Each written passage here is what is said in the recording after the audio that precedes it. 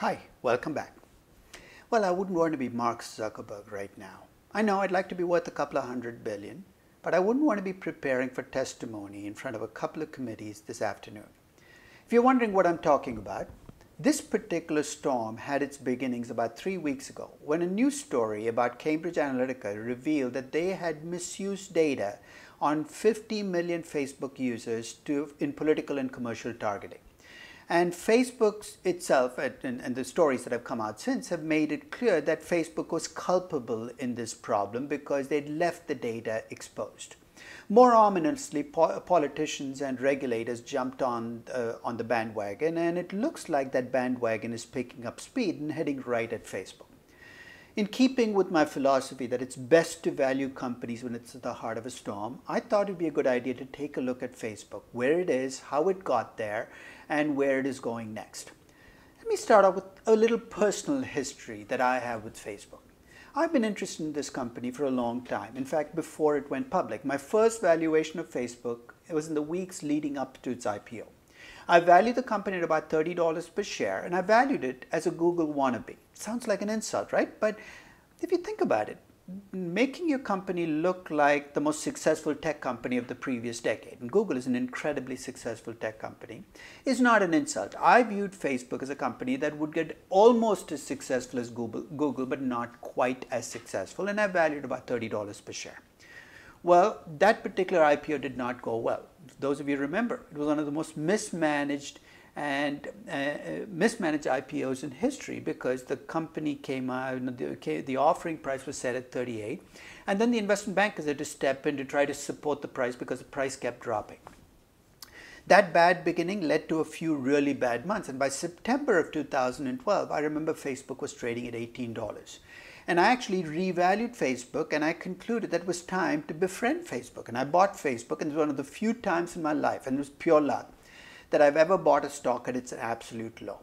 Now, I'd love to tell you that I had the foresight to hold Facebook from 18 all the way to 180 or 190 or wherever it got to at the end of 2017, but I did not. In fact, I sold about a year and a half later when Facebook hit $50 because I felt that the advertising market was not big enough for Facebook to keep growing at the rates it was, and that sooner or later the growth would start to scale down. Of course, I was wrong in hindsight, because what I missed was the fact that Google and Facebook would not only continue to dominate this business in ways I never saw coming, but make the business get bigger. So Facebook's success, in a sense, I've shared part of it, but not much of it because I sold at 50. So let's take a look at what Facebook's done since 2012 that's made them such an incredibly successful company. Let's start with the root of Facebook's success, which is in their users. This is a company that at the start of 2018 had 2.1 billion users. Think about it, it's mind-boggling.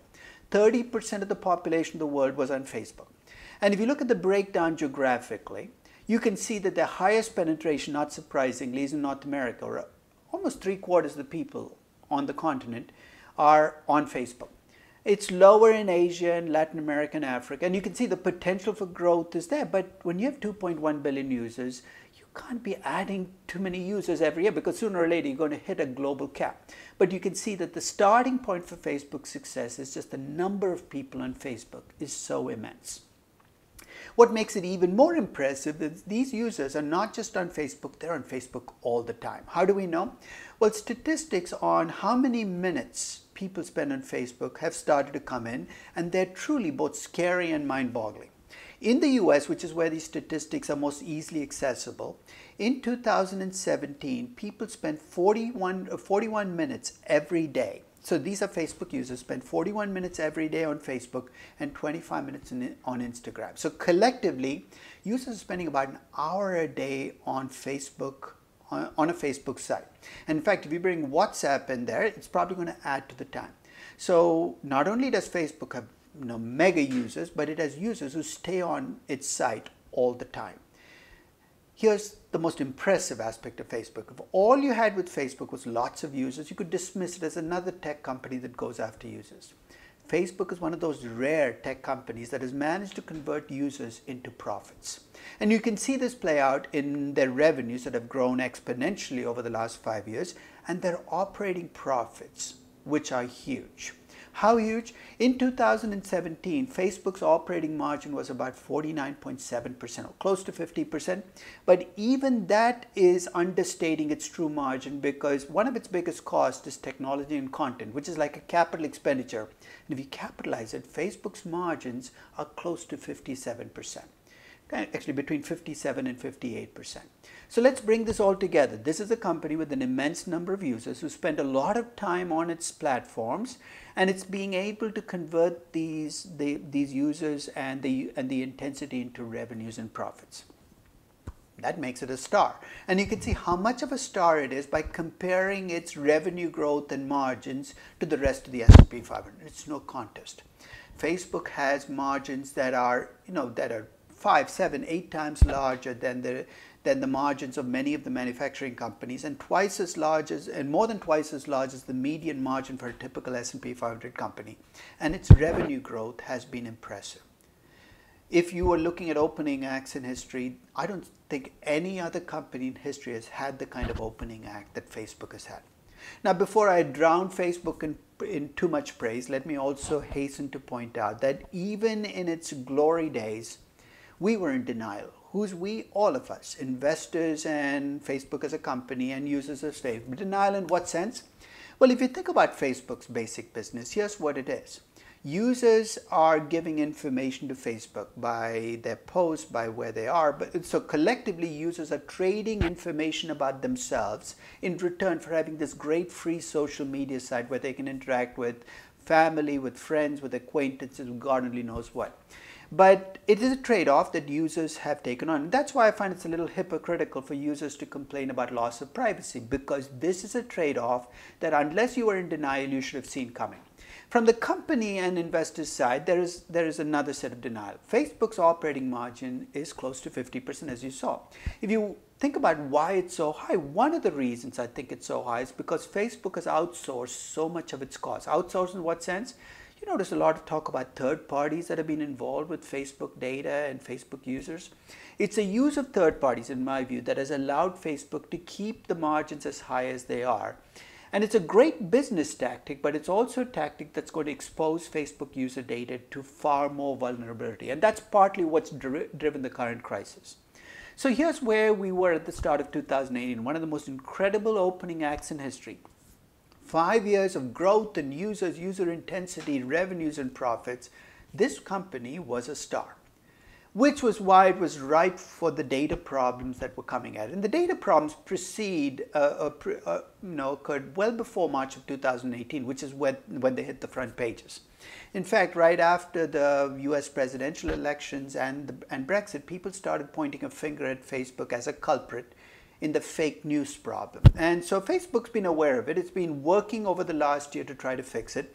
And in fact, in January 2018, when Facebook made its presentation to investors, Mark Zuckerberg was very clear that Facebook was going to take a different path. In fact, he pointed out that Facebook was going to change the way feeds, that users saw feeds, that they were going to see more feeds that fed into user interaction and less passive feeds from outsiders, but news stories.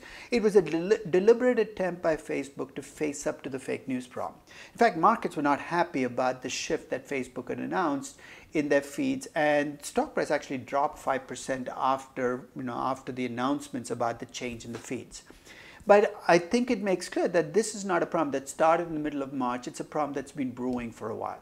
Of course, whatever advancements Facebook might have made with those announcements about the feed were drowned out in the middle of March when the Cambridge Analytica story hit the newspapers.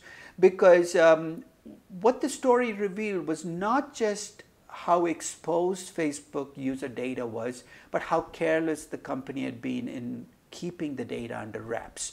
Because the numbers which started at 50 million over the last 3 weeks, the numbers have gotten worse. In fact, Facebook itself revealed that it could be as high as 85 million. And Facebook has also been very clear that it's been very careless with the data. And of course, markets have punished Facebook by knocking off almost about $80 billion in market cap. And in the public, Facebook has dropped in the public repute simply because the news stories have built up on top of each other. So there are some who are willing to write off Facebook. In the worst case scenario, here's what people see happening, that users will abandon Facebook, they will stop spending time on its platform, advertisers will flee, and that will cause revenues to drop, that there'll be huge fines and costs imposed on Facebook. And when this is all said and done, you got the makings of a perfect storm, right? Flat or declining revenues, increasing costs, that Facebook's value will implode. That is a worst case scenario. I'm not going to rule it out, but I think it might be a little too extreme, and here's what I see. I think users will stay on for the most part, that while they will complain about the loss of privacy, that most people are too attached to their Facebook feeds to let them go. That's what I think. Okay? Second, I do think some advertisers might flee, but most of them will stay on, because what brought them to Facebook in the first place, which is this incredibly large involved user base, is still there, and the targeting that they got that allowed them to target users is going to be still there. I do think data restrictions are coming. I think those data restrictions are going to come from both outside in the form of regulations and restrictions very similar to the EU privacy laws, and from within, where the company itself is going to impose constraints on how it uses data, how it manages the data. And finally, there will be fines. The FTC and Facebook had an agreement in 2011 where Facebook agreed to take better care of the data. Obviously, it's not carried out its side of the bargain, and the FTC is going to make an example of Facebook, and it's not clear how much the fine will be, but it's going to be pretty substantial. So I converted what I see as the effects on Facebook into the numbers, and here's what I see. I see first a drop off in revenue growth, because I think the user growth has already started to level off. But if you had visions about advertising revenues continuing to grow 40–50% a year for the foreseeable future, I don't see that happening. I think revenue growth is going to drop off from the 50% plus that you saw in the last 5 years down to 20% for the next 5 years, scaling down to 2 or 3% by the time you get to year 10. The biggest effect, though, I think is going to be in the operating margin. Remember I said Facebook is among the highest operating margins of any company, 57% if you capitalize R&D, 49.7% if you don't. I think that part of what's going to happen with the data privacy restrictions from within and without is that costs are going to go up. And those costs are going to increase pretty substantially. As I see it, margins are going to drop by about 10, 11, 12% if you don't capitalize R&D, and about 15% if you do. So over the next 5 years, which is where I think the bulk of the costs are going to kick in, I see margins dropping down to about 42% from the 57% they are now if you capitalize R&D, or to about 37 or 38% before you capitalize R&D. That's a pretty substantial drop in margin, big increase in costs. I also think that over time, Facebook's tax rate is going to rise towards a global average of about 25% because it's a global company. I'll keep that reinvestment at that I'm giving them about $1.25 in revenues for every dollar of capital, but that reflects my capitalization of technology and content. My counting of acquisitions is part of the reinvestment. Based on my assumptions, I'm requiring Facebook to reinvest about $91 billion over the next 10 years, which is a pretty substantial amount. I will continue to give them high returns on capital because this remains a low capital intensity business, and Facebook has a supreme competitive advantage in its user base. And finally, I'm going to give them a cost of capital in about the 70th percentile of all companies. I am going to assume that some advertisers are going to flee Facebook because for one reason or the other.